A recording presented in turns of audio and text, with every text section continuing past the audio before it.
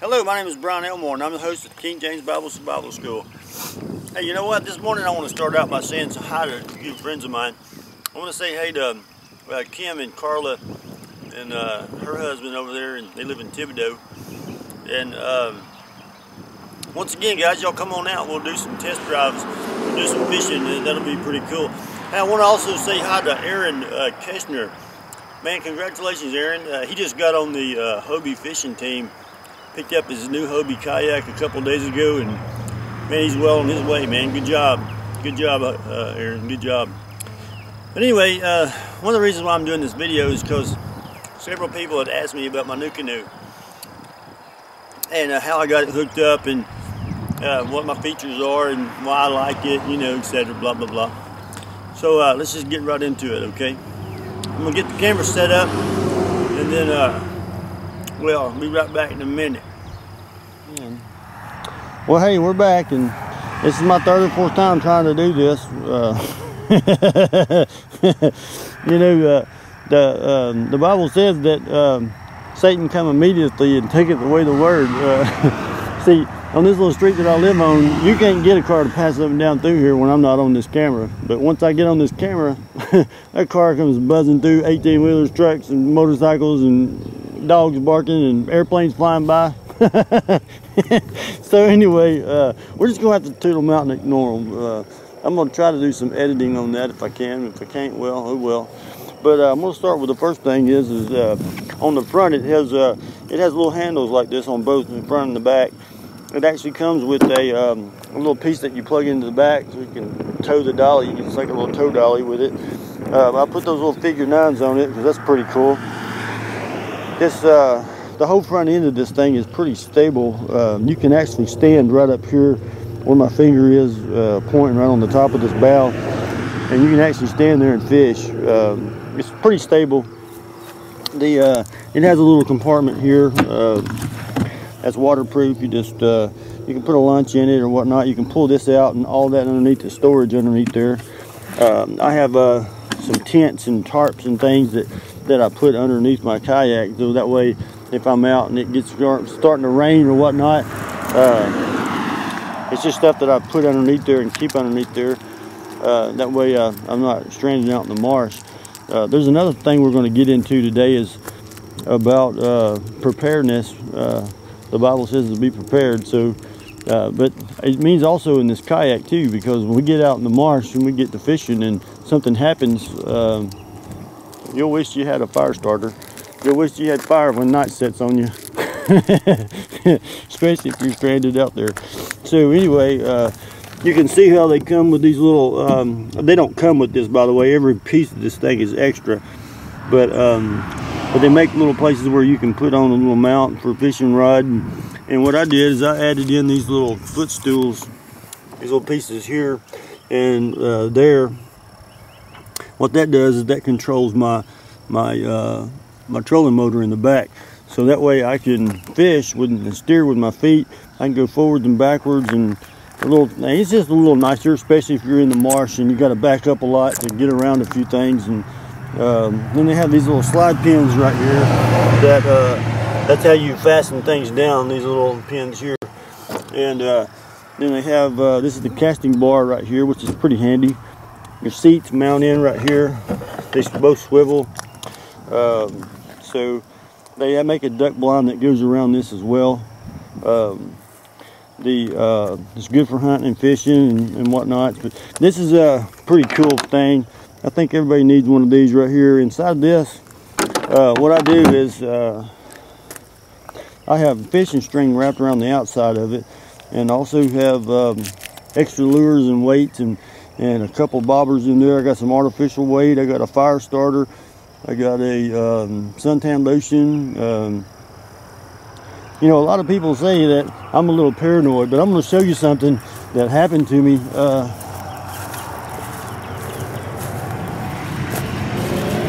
You see this right here? This right here is an actual big gash. There's a divot that's inside of there. I know you can't probably see it, but I can feel it. And what happened was I had gone around and I had hit something. I must have been turning I don't know. I don't remember hitting it, but whatever it was, it may have come in right in through there. I don't know if y'all can see that, but they got like some scratches right through here, a big piece. And I think what it did was when I turned, I went through, and it put a big old gash in between this. But right here, I mean, that's a pretty big divot. If it had caught this plastic like it did this, I would have been stuck out there in the marsh. So I just wanted to share that with y'all because that's a really big, I mean, safety first. That's my biggest concern is my safety. Is you know, it's no fun to be stuck in the marsh at any time, the day or night, and it's really not fun. It's downright out miserable. You've seen those survivor mans where they're out in the marshes in the deserts and the mosquitoes are eating their tails up. Well, that's exactly what's going to happen. So anyway, back to the trolling motor business. You see, I have these two cables that are hooked up on it, and what it does is when you're in the front and you're fishing, you're steering with your feet. You push on the left one to go left. You push on the right one to go right. You can put it in reverse. You can back up. You can pull it backwards, what have you. I got a battery box that's mounted in with the strap so it don't come out. Everything you want to have it strapped down so that way it cannot come out, and it can't come out, and if you flip upside down, you won't lose it. So even the firearm is connected to the little battery box. So I mean, every little piece in your kayak should be mounted down. This little solar panel I got from Academy, it goes on those little deer stands to keep up the battery. It doesn't like keep it up full 100%, but it does help out as the day goes by because it hooks directly into the trolling motor. So as the days go by, when I get down to just about nightfall, sometimes I might have to pedal back, but it helps out a lot because you still got that motor turning. As long as that daylight's out, motor's turning. So, but I do have a battery in here. It's a little Deep Cycle Pro battery. But that's about that in a nutshell. My kayak. Well, a couple other cool little features is I still have it connected to the little dolly that I've got down here. This is the little piece, and what I've done with my dolly is I got a little milk crate, and I put little styrofoam pieces on the front of it. I took a little axle, a little threaded, I think it was what, a 1/2 inch or something like that, and got a couple bolts and bought some wheels at Lowe's over there. But you can see what it does is it just sits on top of this thing, and it helps me pick it up and move it around the yard. It's a real expensive dolly. They come with a dolly, but it hooks onto the back end, and it's just not feasible if you've got your trolling motor hooked up to it. So as you can see, there's all kind of little scratches and everything on it, and you'll probably have to eventually buy you a plastic welder, or just cruise by the house. If you live locally, just cruise by the house, let us know. I got one, and we'll zip it right up for you. Let me see what else is cool. It's a self-bailing boat. You don't have to worry about that's what these are for back here. It's a self-bailing boat. These little holes right here, they have some little stoppers that go in there. Well, let me get this one entangled. And what happens is, my little extra bobber in case I lose one. It just goes in and fastens down like that. If it starts raining, you pull those out, and you self-bails your boat. There's obviously little Coke holders, but this is the most important piece right here. And this also floats. I put some styrofoam in it to make it float, and it'll actually float. But the main thing is don't latch it down. See what I mean? See what I mean? It just gets so loud around here. But don't latch it down, because this is the most important part. Because once again, I mean, fire does a lot of stuff at nighttime. So anyway, especially when you get hungry, it's the difference between eating raw redfish or cooked redfish. So anyway, this is my kayak. Oh, one other little thing I wanted to share with you too is this is something that I did. Most people do it a little differently. I don't know, but this little piece here, this is my little push pole. It's this little homemade little push pole. It's about 10 foot long. I go fishing in kind of deep water, about 10 foot in some sections. But what I did was this: I put some dollies on here, and what this does is this is a trolley system, and what it does is it allows the pivot point from where the anchor is stopped. So if I took the anchor and I put it down inside the hole here, or I put my regular anchor, then it'll allow my boat to pivot in one direction or another. So I could have my boat straight like this, or I could put it in the way the current, I could have it pivoted here. And also we have the chain that we tie on to around the inner tube, and we'll throw that on there, and that'll kind of let us drift down the current as we go. But you notice I have two different parts of it because I wanted it to be in two different angles, so that way when I'm fishing forwards or backwards, it doesn't matter how I do it or which way I do it. But anyway, that's a Nucanoe, and that's that in a nutshell. So I hope y'all enjoyed this video. God bless y'all. Y'all hook up with me somehow if y'all are out of town and want to go fishing. I've got a couple extra kayaks, and if you want to,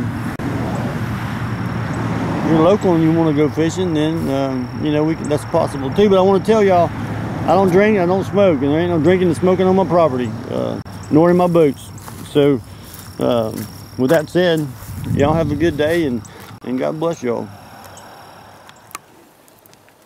Well, all right, man. A lot of people wanted to know what this thing would actually do in the water. So here goes nothing. It kind of lets you know what's up.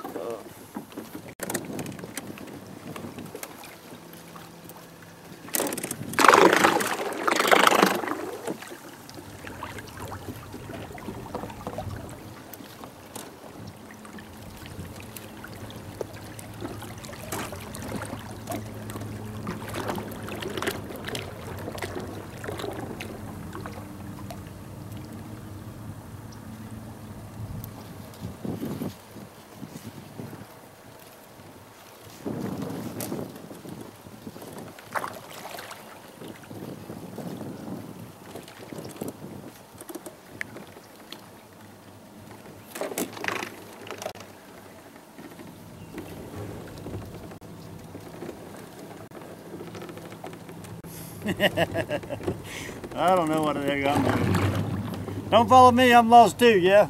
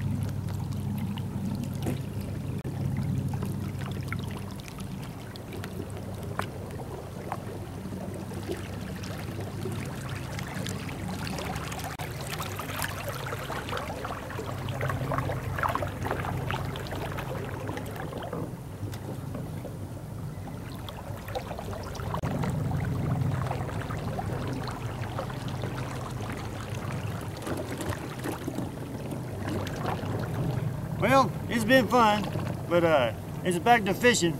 As you can see, I decided to do a little fishing today. So instead of doing this right outside the house, I decided to come out to one of my favorite little fishing spots to see what was up. So anyway, bye y'all. Gotta go. Ahoy there.